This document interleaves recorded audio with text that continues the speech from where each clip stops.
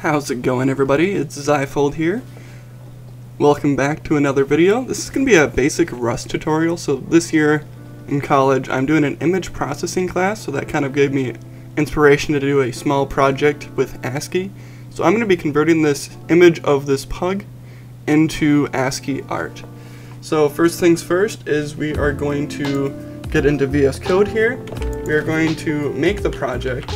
I'm assuming for prerequisites we have Rust installed and know the basic idea of Rust. So we're going to do cargo new, and then we're going to do Ascii _ art for the snake case. Then we're going to do -- bin. So this is going to create our folder. Once we have our folder created, we're going to drag in the pug from Rust into the project itself. First things first is we're going to go to cargo.toml. Under dependencies, we are going to do image equals quotes 0.243. So now that we have this, we're going to do a cargo, if I can type it right, cargo build. I always forget, so we have to go into our new folder, so Ascii _ art, and then now we can do a cargo build. So now while this is creating, we can go and start making some of our other files. So in our main.rs, we're going to use our image.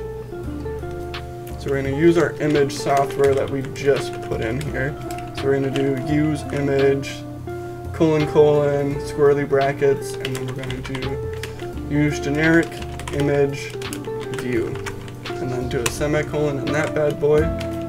Now we have our basic image library, so now we can get into our get image function that we're going to have here. So we're going to do function fn get _ image. We'll need two things for our image, so we're going to need a directory, which that is going to be a pointer to a str, and then we also need a scalar value, so we're going to do scale, and then we're going to set u32. This does not need to point anywhere, so we're just going to do our squirrely brackets right here, and then now we can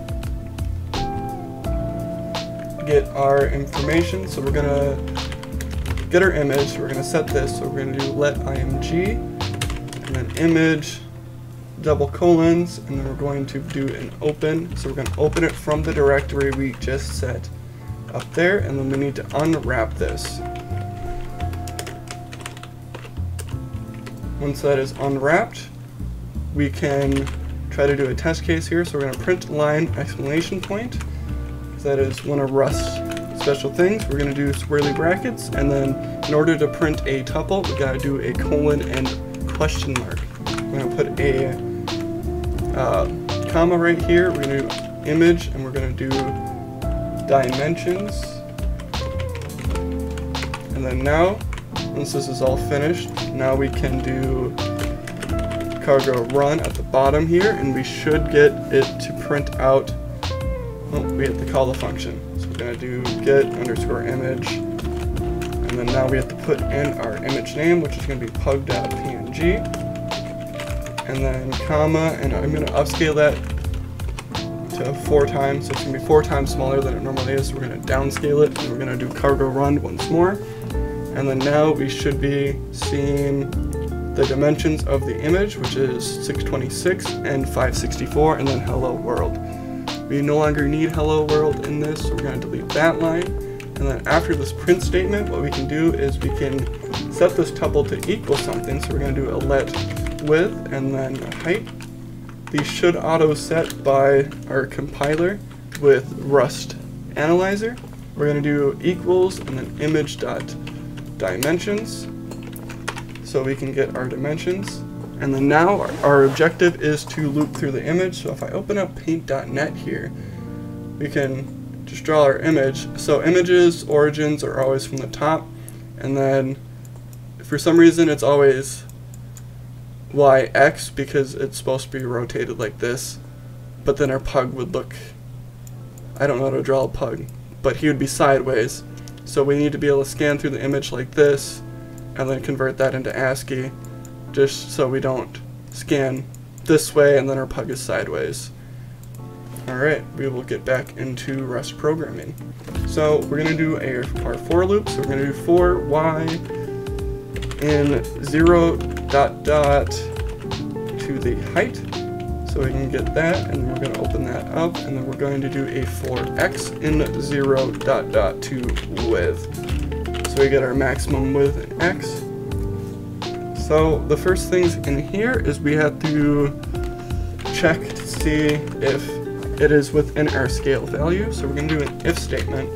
So we're going to do y modulo, and then we have to scale our scale due to the distances between ASCII characters. So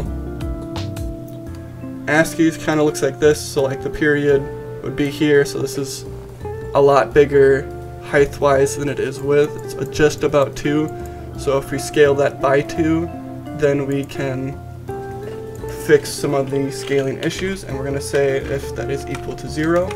So every pixel we skip, we're going to check that, and we're going to do double ampersands, and then we're going to see if the y modulo scale is also equal to 0. So we scale our image on both axes. And then now we're going to want to set the pixel to image.get underscore pixel.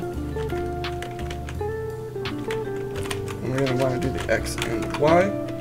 So once we get that set, we can save, and then we're going to want to get our intensity value, so we're just going to do intent equals pix dot. We're going to want to get pix 0, so we're going to get the r divided by 3 plus our g value, which is going to be in 1, divided by 3 plus our b value, which is going to be 2 divided by 3. And then if we make this mutable, so we can edit it as well, and then now we can do an if statement, and then we're going to check to see if the pixel on 3 is equal to 0, just to see if the alpha is completely gone on that image, and then we're going to set intent to also equal 0. So if the value is completely transparent, then we don't worry about it trying to print it. And then we're going to want to print out our ASCII value, so we're going to make a function for this, but we're going to do get underscore string underscore ASCII, and then we are going to put in our intensity value, do a semicolon, and then we're going to finish off this function right here. So we're going to do if y modulo of scale times 2, and then if that equals 0.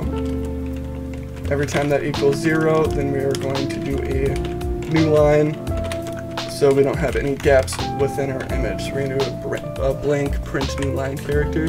And then now we need our function to get the image, or get the string from ASCII. So we're going to do function get, and we can use the autofill that VS Code provides. We need one input for here, so this is going to be a U8, and this is going to be our intensity. We're going to do a colon here, and this does need to release a value, so we're going to do this, and this needs to be a pointer to a static string. So we're going to do a static string, or str. So now we have our output on this. Now we need to do a let index, so we're going to be indexing through the intensities. So this number is going to be anywhere between 255 and 0. We just want to make that smaller, so we're going to divide it by 32 to break it into 8 pieces, roughly. So we're going to let ASCII equal, so we're going to make our ASCII list. We're going to let Rust Analyzer set our types here automatically. So we're just going to do space, a period, comma. So we're just slowly making the sizes a little bit bigger. And then we're going to do a minus, and then we're going to do a grave key. After grave, it's going to be the plus, and after plus, it's going to be the equal sign, and then last of all, we're going to do the @ sign. So once we have that, then we can do a return, and we're going to go through the list of Ascii. We're going to do our index, and then so far index right here is going to be a U32, but arrays need to have U sizes, so we're going to use a cast command. So now when this returns, this should be the entire program, so we should be able to run this. So you might be able to see it down here, just a little image. Should pop up in Ascii, so you kind of see the pug there. So I'm going to open up my CMD real quick, and then cd // and then cd rust cd ascii_art, and we're going to do a cargo run.